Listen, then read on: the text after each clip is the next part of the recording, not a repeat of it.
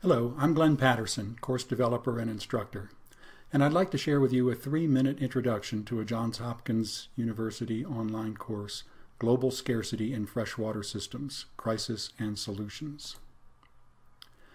We live on a water planet. 70% of its surface is covered by water. Water seems to be everywhere. With so much water around us and even inside us, it would seem that water scarcity would seldom be a problem, and we could just take the abundance of water for granted. Indeed, many of us tend to do just that, assuming that this precious resource, which we all need for so many uses every day, will magically and inexpensively appear when we turn on the tap. But for over 2 billion people in the world, water is a scarce resource. And for over 800 million, fetching water means treks of up to several hours to water supplies of questionable quality and quantity, an arduous task that falls disproportionately on women and girls. Even in developed countries with more reliable water systems, growing demand and often diminishing supplies create water shortages that require increasingly expensive and creative solutions.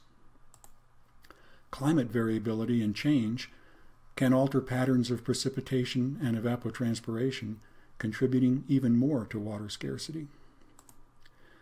This increasing widespread scarcity of water is why Fortune magazine has said water is the oil of the 21st century, and why Ishmael Serageldin, former vice president of the World Bank, said the wars of the 21st century will be fought over water. Water scarcity affects not only people who use the water directly, but also ecosystems, and the people whose livelihoods depend on those ecosystems.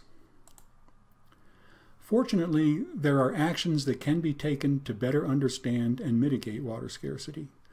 Former UN Secretary General Ban Ki-moon put it this way: "There is still enough water for all of us, but only so long as we keep it clean, use it more wisely, and share it fairly."